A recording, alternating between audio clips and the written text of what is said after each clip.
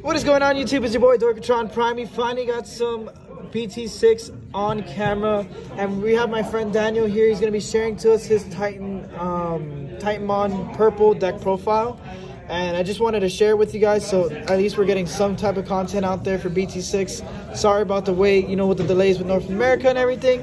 Everything's being pushed back a bit, but yeah, I hope you guys enjoy the video. And we got some good old wholesome decks to begin with. We're going to start showing you Titanmon. The setup for the eggs is quite simple. The new Titanmon, it just does everything you want. Lets you cycle through. You're running 4 of it. And I enjoyed the Digimon. It comes in, the extra 2K. It's been clutch a few times.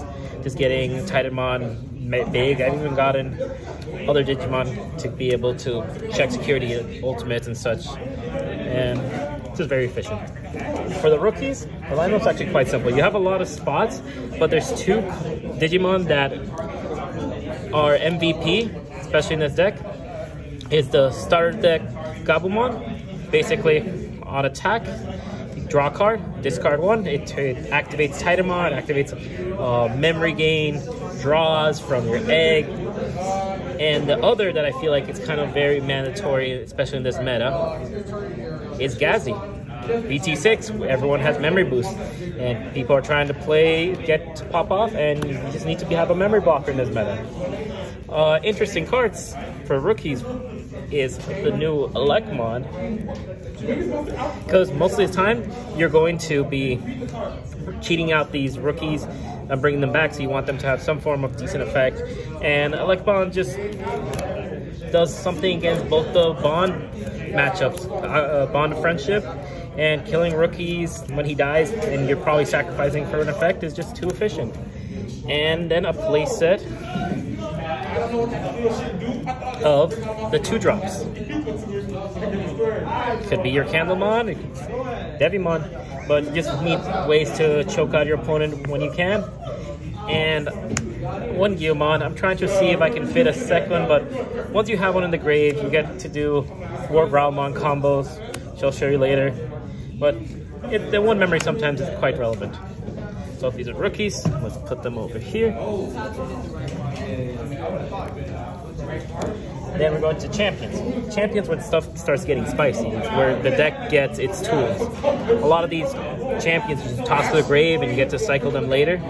We're on a single copy of Ogremon. I've been trying to fit a second one.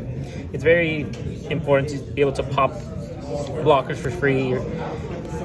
And it also activates your Titanmon on turns after the Digivolve. 2 Vilemon, because sometimes in non-bond matchups you just need a blocker, and there's nice combos where you can have your 6K blocker and give him retaliation, so Jesmon can't just swing for free.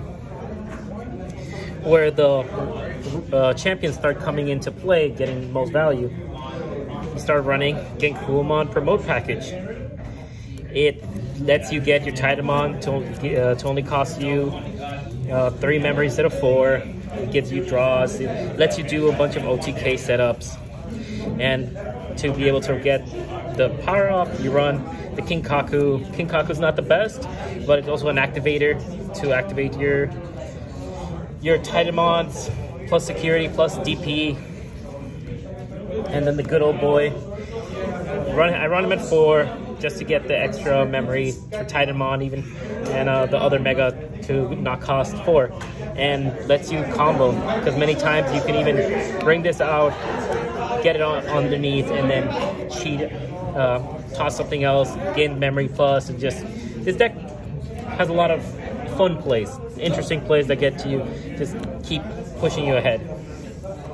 The 5s, it's quite simple. Blackboard growls, this meta's too quickly. You need to be able to knock out your opponent's security in a turn or 2. And Blackboard growl with a Titanmon plus security, it gets you there.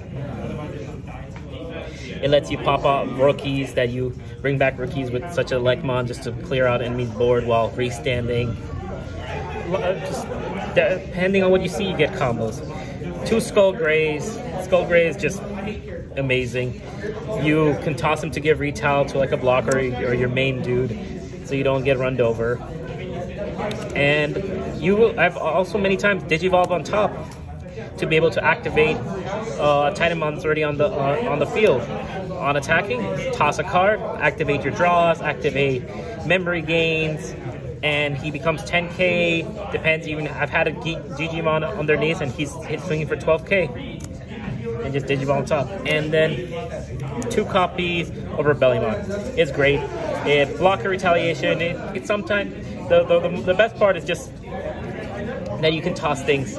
You sometimes just need to toss a card into the grave. You need to maybe. I always try to toss the King Kaku into the grave as soon as possible, so you can start setting up promotes coming back from being cheated out by your megas for free. Let's move these around. And then let's get to the good old meat of the deck. You're running the good old Titanmon.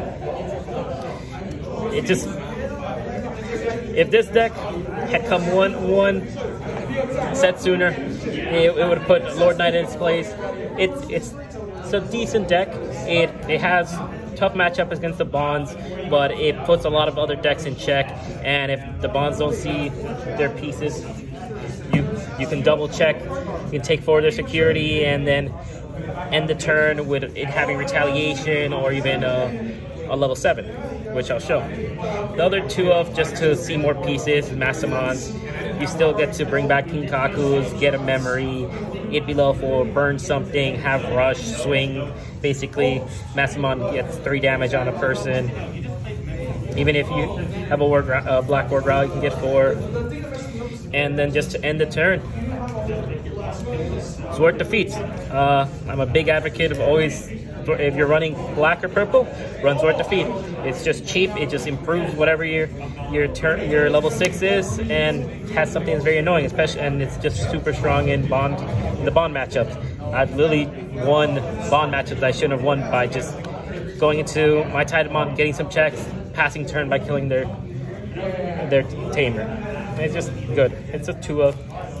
And then certain more options that help you in the bond matchup. 2 fly bullets. They're nice for Jesmons if they didn't kill you in a turn, or get checked in security. On the World Call, you can use it for cycle to draw since you pitch it. But you also get to do cheesy ass wins with Promote. You get to bring out Promote, gain a memory, drop it down to a 3 cost, swing. And for memory play, 2 mats. Sometimes you can bring out a piece that you need to recycle. Most of the time just to get you a 3 memory. And then 2 of the basic purple memory boosts. This just extends plays. It gives you consistency. Titanmon's a deck that you don't need a lot of pieces. You find Titanmon, you find our way up there, you get a few pieces into the grave, and you can pop off. It's a great deck. It's so much fun. Hope you boys enjoyed the deck profile. We will be bringing a few more since we now have BT6 in the shop. Hope you guys enjoy.